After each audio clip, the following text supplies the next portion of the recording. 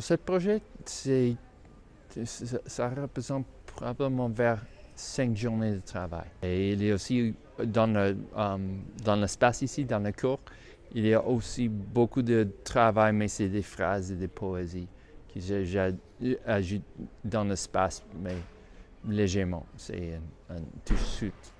The piece is really about self-talk and about the way we experience the world through the stories that we tell to ourselves about ourselves.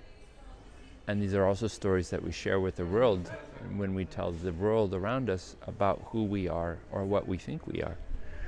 And I think when we don't know ourselves in that way, when we don't inspect our self-talk,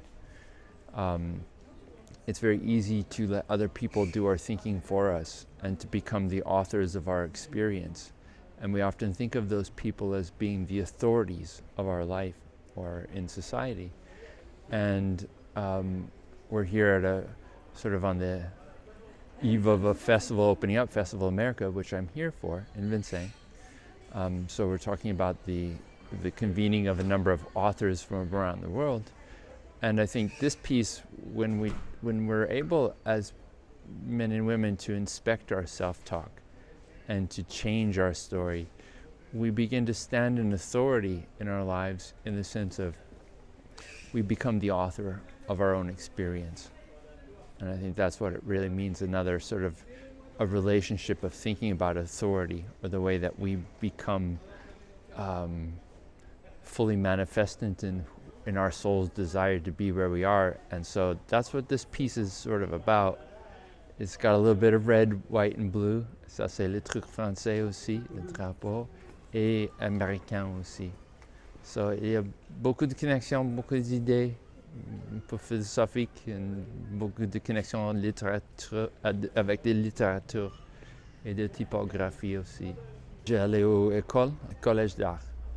During that period, I discovered the Mexican muralists, the 3 big dudes that I think have been so influential in the world of contemporary muralism.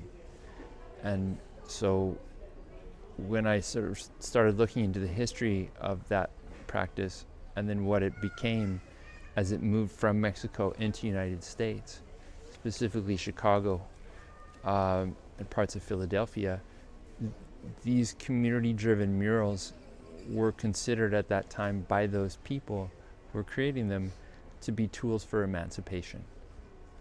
And I think that's an extremely profound idea of saying, okay, emancipation from what?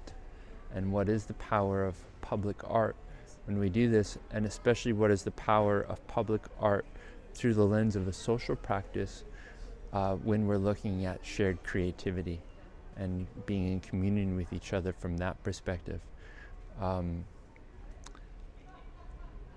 It's an extremely powerful tool when we're able to paint like this. Bigger walls create more administrative responsibility and duty. So then you begin always with projects like this shaping together a community of people who are interested in pushing forward a conversation about public art.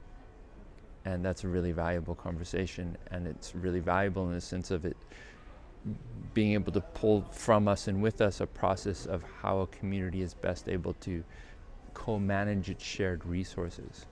And that's the key to all problems in our society. If we look at it politically, sociologically, economically, it's about co-management of shared resource. So for me, this practice is able to address a number of different things sociologically, politically, etc., but in a way that's still just art. You know, I'm still pushing paint around with a stick at the end of the day.